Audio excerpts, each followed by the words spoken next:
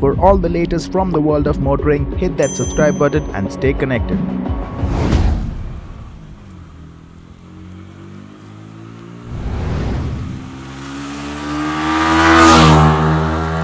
When it comes to the 150cc performance segment, there has been only one machine that can be named king, and this machine has retained the spot for the last 10 years. Yes, the Yamaha R15 showed us that less can be fun as well, and now we have the version 3 that takes the game even more forward.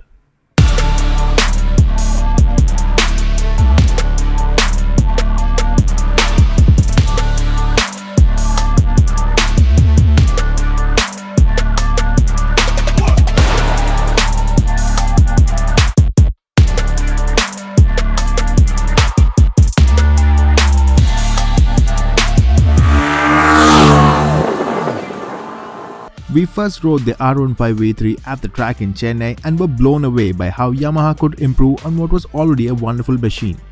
But while the track experience was amazing, it was finally when we got it on the road that things really fell into perspective. While the name just receives a number change, a lot of small things has changed on this machine, right from how it looks to how it breathes and powers up.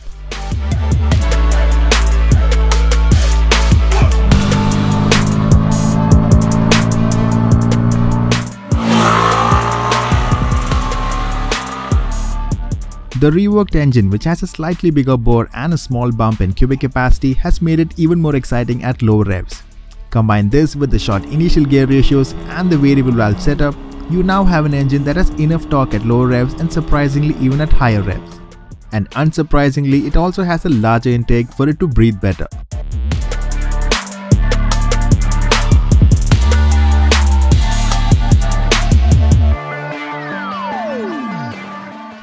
It's all fun and games with this engine, but there is one place the V3 engine has lost a bit of its charm, and that is in the refinement department. Compared to the previous generation machines, this one is a small step down.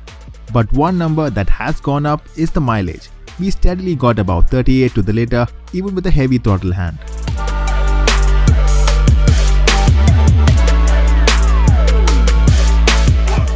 As if to show off, Yamaha has made the handling of the R15 V3 even better. The shorter rake angle and the resulting slightly reduced wheelbase has made this machine even more nimble than before. It now turns in better and feels lighter even though it's actually a couple of kgs heavier. We've been going bigger from the start, yeah. Keep it way up, going down and leave a mark, yeah. Rip it up, boy, tear it right apart, yeah. Open up that motherfucker, let it bark, yeah. Cause they don't know how we do it. We ride it now. Keep it up right now or lose it. We ride, never stay down. The riding position is now more committed than earlier, but still is comfortable for riders of all heights. But that is as long as you're on good roads and not stuck in crawling traffic. In these not so perfect conditions, the riding position is no longer your friend. But when those RPMs are high and when you want to have some fun, there are very few machines out there that come close. Crouched down, you have enough space to move around, and when those corners arrive, they disappear faster than ever on the V3.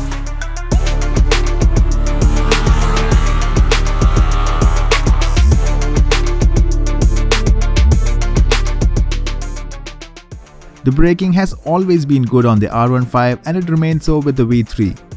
You have good control and feel over what's happening where the rubber meets tarmac. ABS is definitely something that should have come in by now, and we can expect it in the next few months. The MRF front tire for some reason felt a bit spongy but was good in terms of grip offered.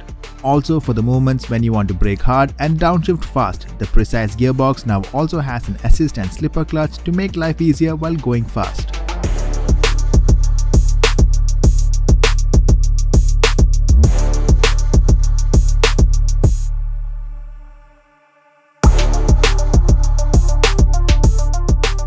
Now, while we are mighty impressed with the R15 V3 on the whole, there are bits that let it down as well.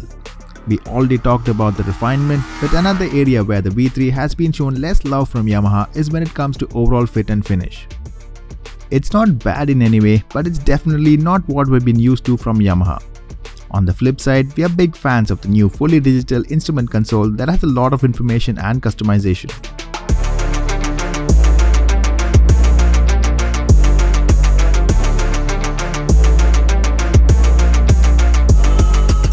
The Yamaha R15 V3 always had a tough job to do.